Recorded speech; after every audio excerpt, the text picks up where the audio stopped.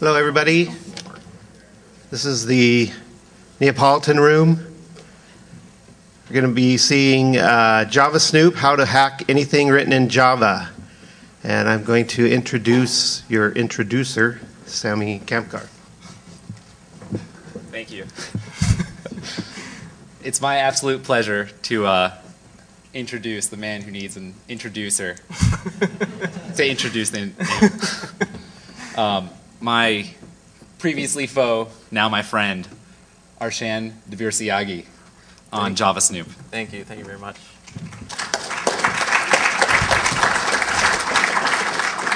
I wanted something. Can you hear me? I wanted an introduction that would be more awkward than my talk, so that's why we did that. So this will go smoothly compared to that. So we're releasing a tool today. Actually, we released it a few days ago called JavaSnoop. The whole point of JavaSnoop is to make theoretical vulnerabilities turn into actual vulnerabilities. So if you're looking at this diagram here, sorry. I'm Arshan Dabirsiaghi. I work for Aspect Security, Director of Research. There you go. Let's talk about JavaSnoop. So here's a dumbed down version of any architecture diagram of any application you've seen ever, right? So a typical three-tiered thing. So the client is labeled client, and theoretically any more information about the client is irrelevant because you know that the client controls their own machine, therefore they can have their client do anything.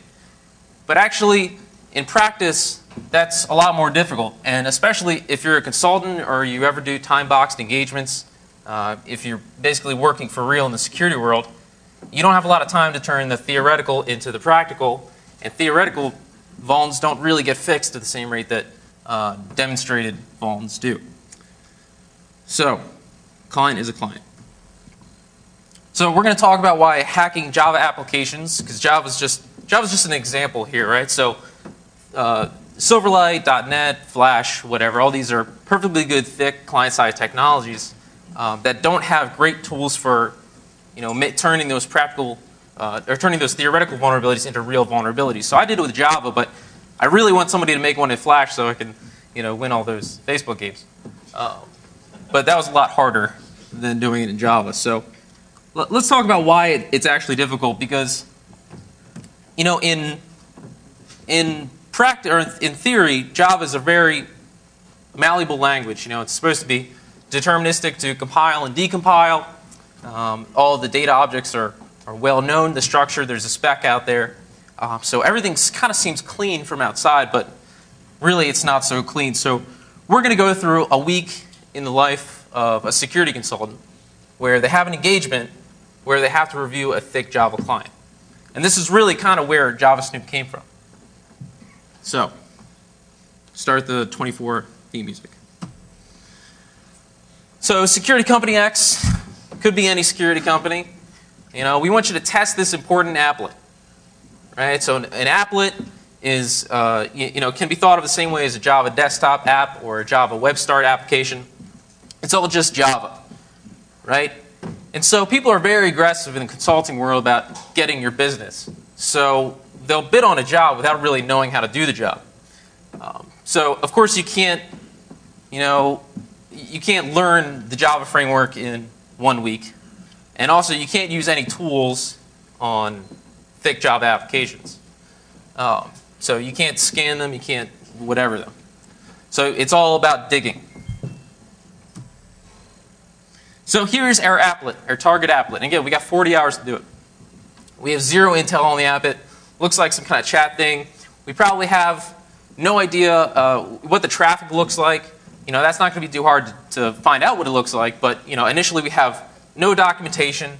And one of the things you learn after being a security consultant for a while is the documentation often is totally wrong or leads you down very wrong paths. So after bitching about not having that useful intel, you're already behind the 8 ball. So the way I see it, you have 3 options for trying to hack a thick client. The first option is what everybody immediately goes for, and that's to hack the traffic between the client and the server. You see, we have these great tools for proxying browser traffic, right? We have WebScarab and Fiddler, Burp, and all these tools that have been pretty much commoditized. We commoditized that problem. But when we have a thick Java application, it's not always that clean, right? It may not be, they may not have HTTP at all. And even if they do, they may not have configurable proxy settings. So even if it does use HTTP, you can't get yourself into the middle of it without doing some crazy stuff. And on top of that, the traffic might be obfuscated in some way that, although it's theoretically possible for you to alter, in practice it isn't. So for instance, if they're using serialized encryption or serialized objects, it's possible that you could write a tool, like somebody wrote a burp plugin that would allow you to edit a serialized object across the wire. But in general, it's kind of hard. So if they use encryption, like their own kind of encryption, on top of that, it's going to be hard to proxy and alter that traffic in a way that would be useful. And if they use custom protocols. So if they have a custom protocol and you only have 40 hours to review it, by the time you're done reversing the protocol to figure out how to actually make meaningful tests, you're going to be out of time. So we can't let it get that far. So this option just doesn't work on its own. So for this particular applet that I'm looking at, I Wireshark the traffic. Looked like it was going over HTTP, which was great. But then I discovered it wasn't actually HTTP. It was some goddamn weird new bizarro protocol they invented. So again, more time just down the drain. So this is the second option. This is what Stephen DeRise, I think, just talked about in the other talk. I didn't get to see it, but he probably told you something like this. There's this idea that you can grab the classes, grab the code base of the applet or the desktop application, whatever, decompile it, then alter it to be malicious, and then recompile it and run it. This is a good idea in theory. Right? These are our theoretical next steps. But what happens in reality? Code doesn't even compile. Your tests are either completely invalid because just the integrity of the application is shot because the decompilation process is not deterministic, or they're just never happened because it was too complex to actually recompile. So that's our option number two. Our option number one, hack the traffic. Option number two, hack the client.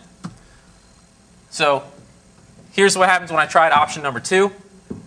Just grab the applet code base, and again, it's a binary, right? It's just a jar file you download, so it's a compiled binary. All references should be resolved and all that kind of stuff, but actually when you decompile it, I ended up with 3,800 errors.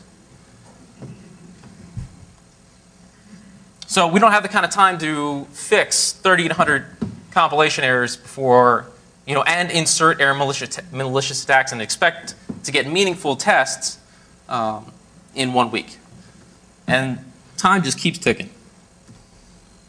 So option number three, the limitations are similar to option number one. The protocol might not be something you're familiar with. It might be expecting serialized objects or some new protocol that you don't understand. So the idea that you can go directly to the server, bypass the client entirely, in some cases this might work. In fact, in some cases all of these might work. But I'm saying in the majority of them, they won't. And it takes too long anyway, to be realistic. So again, the serialized object, the encryption, and custom protocols, all that stuff just makes that really, really difficult to do practically. So we tried to talk to the server. Again, it was some new raw byte protocol that I'd never seen before. The applet was written, probably 5 years ago. So something I just didn't understand at all. And I wasn't going to, try to understand it because it wasn't going to do any good. By the time I was done understanding it, the time box was going to be closed. So in my life, whenever I have a serious problem, I always look to Anna Faris for inspiration. Anna Faris, a Baltimore native like me, she's my muse. So I said, what would Anna Faris do? And she said, well, what if you had burp, or web scarab, but used it to intercept method calls within the JVM? So what if you could set up a breakpoint in the Java process, essentially, where, and not like Ali debug level interception. I'm talking about something like all of us can understand. So something where when that method gets hit, you could alter the parameters, Or maybe you could alter the return value on the way out. That kind of thing would be useful to us. Because then, if we're inside the JVM, we can set a breakpoint somewhere where we understand what's happening before maybe our data gets onto the network. Right? So I can edit a person object if I have the right interface, but the serialized object, version that's going across the wire, I really don't understand what's happening there. So Anna is surprisingly technical on top of all her other admirable traits. So this idea that we could intercept method calls sounds a lot like instrumentation to me. So instrumentation has been something that's been used a lot in the lower levels of security, reverse engineering and all kinds of cool stuff. But we haven't seen much instrumentation at the application layer. So that has to change because instrumentation is just too powerful. I say instrumentation is like having a rich white uncle. It opens a lot of doors. So you still got to step through those doors. You still got to go to the job interview, right? But they get you places. So what is instrumentation if you're not familiar? Instrumentation is all about wedging new code into a binary. Right? That could be a binary after it's been compiled but before it's been run, or after it's running, you could change it at runtime. So this is an example of using instrumentation to put in a couple logging calls in the do something method. So this is a silly little method, just does a hash, and it returns the result. So that's it at a high level, but to actually do it, you need to get a little bit lower in the stack. So what will we do with instrumentation? Maybe we should answer that question first. So here's what I'm going to do with instrumentation. I'm going to wedge in a call at the beginning of the method that makes a synchronized call out of the current process and into my process and gives me an opportunity to edit that data. And then I'll do the same thing with the return value. Okay, so all we have to do is pick a method, wedge these pieces of code in there, and then watch for those calls in our other evil process. So at the end of the day, what I want is this. I want some evil program like you see on the right, JavaSnoop, and then we've got our applet on the left that we're attacking. So when our method gets hit, the method that we're interested in, it'll send the parameters over to the other application, to the evil application. We'll edit them there, and then we'll send back the tampered result. Okay, so the good data is in the original application, sends it to the evil JavaSnoop program. JavaSnoop sends back tampered results, and the applet is never the wiser.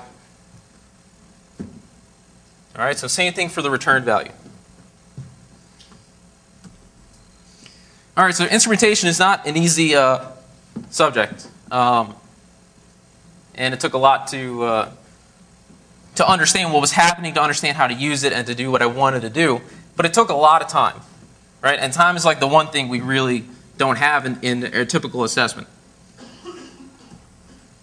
So to actually redefine a class in Java to put in our calls, we need to actually work with the bytecode. All right, I tried putting in alert document.cookie, that didn't do anything. Turns out that's not valid Java bytecode. So clearly we needed to work a little bit harder.